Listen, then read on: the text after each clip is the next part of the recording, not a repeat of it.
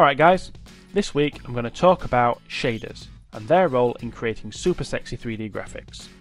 Before we really get into it, I should probably explain what a shader actually is. Basically, a shader is a small program that runs on a graphics card or GPU which manipulates the 3D scene during the rendering pipeline before the image is drawn to the screen. These shaders allow for a range of different rendering effects to be created quickly enough for real-time applications such as games. To help me explain how shaders are used in game art, we're going to take a look at Vertex shaders and pixel shaders. Vertex shaders are used to modify the position of vertex, colour and texture coordinates in the rendering process.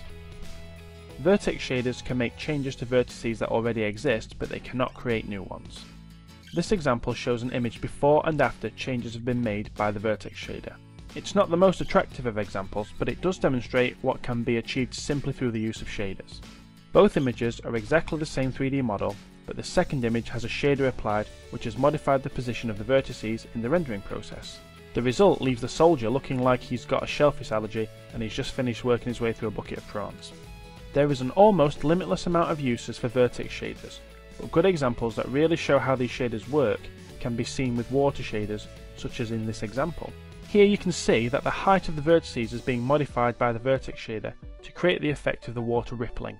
A pixel shader is used to calculate effects on individual pixels. Generally, these deal with working out what colour each pixel should be, but in doing so have to deal with things such as translucency, shadows, fogging and lighting.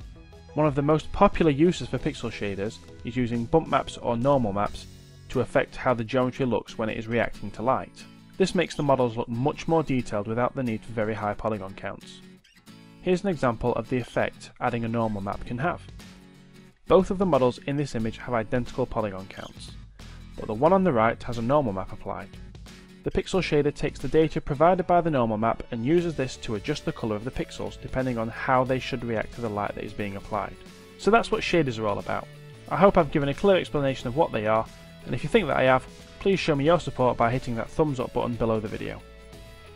I upload a new video every week, so if you want to see more videos like this one, then please subscribe to my channel.